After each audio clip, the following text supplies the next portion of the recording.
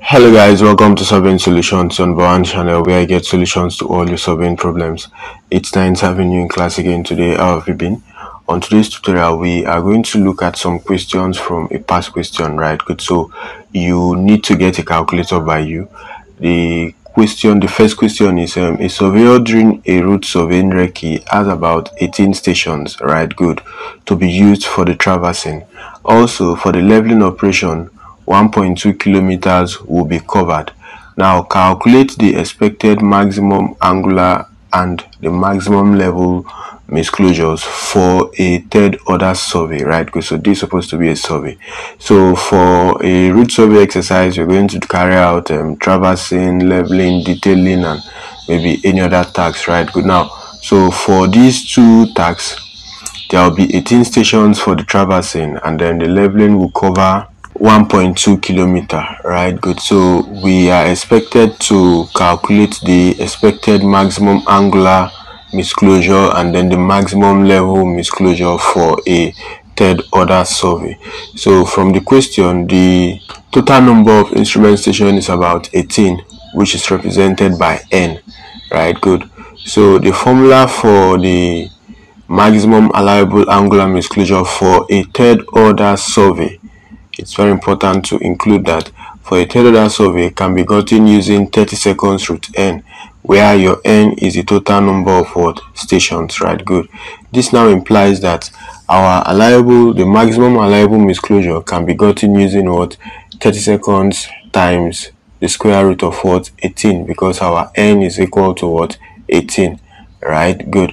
So on your calculator you can have 0 degrees, 0 minutes, 30 seconds multiplied by the square root of what 18. So if you press equal to, you are going to have about 0 degrees, 2 minutes, 7.28 seconds, right? So what this value represents is that when you carry out your traversing for this route survey exercise, your angular misclosure should not exceed this value. So if you have an angular misclosure from these 18 stations that you have identified or you have selected that will be used for the traversing, and then your angular misclosure is above this value, which means your observations are in error, you need to perhaps go back to site. Or if it is within this value, then your observations are actually okay for you to proceed, right? Now the other aspect of the question says we should also calculate what the maximum leveling misclosure if the leveling operation will cover 1.2 kilometers, right? So for a third order leveling exercise, your allowable misclosure can be gotten using 24 millimeter root k, right? Good. Where k is equal to the total distance covered in kilometers, right? Good. Now from the question, the total distance to be covered is 1.2 kilometer, which means our distance is already in kilometers. So if you have a question that your distance is not in kilometer, perhaps it's in meter or any other unit, you need to convert it to kilometer. So let's say if it were maybe 1000 meters, so you divide that 1000 by 1000 to have the equivalent in meter, right? Good. So if it is 10 meter that you have here, you divide that 10 meter by 1000. So whatever value you have here that is in meter that you want to convert to the kilometer, you divide by 1000, right? Good. So let's come back here.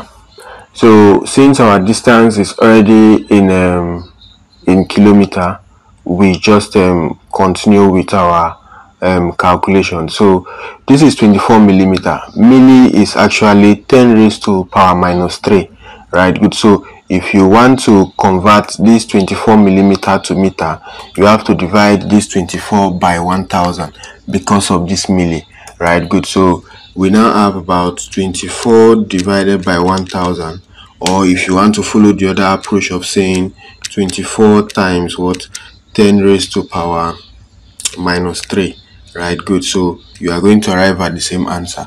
So you are having 0.024, right? Good. Now multiplied by root k, we have told you that what k is actually the total distance covered in kilometers. So if your calculator is by you, you can still do what? The square root of 1.2 kilometers, right? Good. So you are now having about 1.095, approximating to 3 decimal places. So we now have 1.095 multiplied by 0.024, right? Good.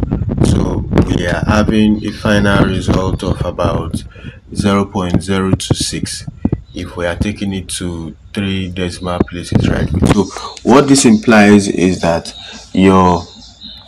when you carry out your leveling, the misclosure that you are going to have should not exceed 0.026 meter, right? But that's the difference between the computed value of the last reduced level and the given value of the last reduced level should not exceed what? This value. So this is the maximum allowable leveling misclosure for that survey, for this root survey, that the leveling operation would cover 1.2 kilometer, right? Good. Now we have another question. They say during the leveling operation the following observations were made. Now observation to the backside, which is usually the first observation you carry out during your leveling exercise, is 2.344 meter, right? Good. And then the height of the benchmark is about 27.098 meter. So the benchmark is a point of known elevation used in leveling, right? Good. So now 4 site observations were made to point B and point C, and then these are the values: 2.586 and then 2.295 respectively. So the question is asking us to calculate the height of instrument of A, which is where the instrument was set up, and then the reduced levels at what? Point B and point C, right? Good. So the instrument was definitely set up somewhere, and then the leveling staff was kept on the benchmark, right? Good. So when the leveling staff was kept on the benchmark, this observation was made, 2.344, right? Good. So now on that same setup, observations were made to point B and point C, right? Good. So the question now says we should calculate the height of that instrument and also the reduced level of what, or the reduced level at point B and C, where the 4 site observations were made to, right? Good. So now there are a few formula to note. The first of which is that the height of instrument is actually the reduced level of the benchmark plus the backside, right? Good. So these are fundamental formula that you need to know in leveling. So the height of instrument is equal to reduced level of the benchmark plus the backside. This now implies that your reduced level will be what? The height of instrument minus 4 sites, or height of instrument minus intermediate site, or height of instrument minus what? Backside, depending on what the situation you find yourself, right? Good. So we now have the height of instrument of A to be what? From, or let's say using this formula, which is reduced level of the benchmark. So the reduced level of the benchmark, which is the height of the benchmark, is what? 27.098, which is what we have written here, plus the backside observation, right? Good. So the backside observation is what? 2.344. So if you have your calculator and then you press this value, you are going to have what? 29.442 meter, right? Good. So now this is the height of instrument at what? Station A, or of station A rather, the height of instrument of station A, because that's where the instrument was set up, right? Good. So going further, we want to calculate the reduced level at point B and C, where the 4 site observations were made to, right? So this now implies that the reduced level of B will now be the height of instrument at A minus what? The 4 sites to B, because the instrument was still set up at the same point, but because of the order of operation that the first observation you have to make should be to a backside, which is definitely a benchmark, or which is supposed to be a benchmark as well. So I haven't done that. Some other 4 site observations were made to what? To B and C. So the first of which is to B. So this now implies that we have what? The height of instrument at A, where the instrument is set up, minus the 4 site observation to B, right? Good. So we now have the last value of what? 29.442 minus the first side to be, and then the first side to be is what, 2.586. so ensure to confirm this value if perhaps we have written it in error. So the intention was to subtract these two to have this value. So we have what, 26.856 meter, right? Good. Finally, the reduced level at C, which we are going to do the way we have done this, will now be the height of instrument at A minus what, the first side to C. So the height of instrument remains the same because it's still the same instrument station, which is what, 29.442 minus the first side to C, which is what, 2.295. So if you do it rightly, we are supposed to have what, 27.147.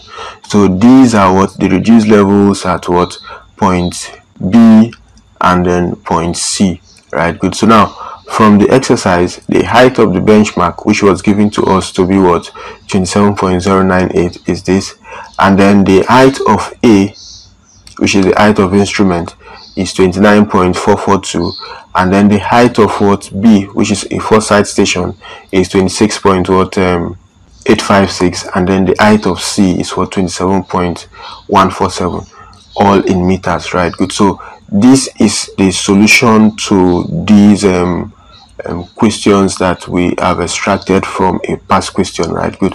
So it's actually in engineering surveying. So we have shown you the allowable misclosure, how to calculate allowable misclosure for a third order survey for your traversing and for your leveling. Then we have also shown you an application of what leveling reduction, where you have backside and then you need to calculate the height of instrument and then also the reduced level of some four side stations, right? Good. So thanks for coming to class. You can share with your friends. Very importantly, you can use it for your study. So we are going to see you on the next tutorial. Ensure you keep staying safe and have a very good time. Bye.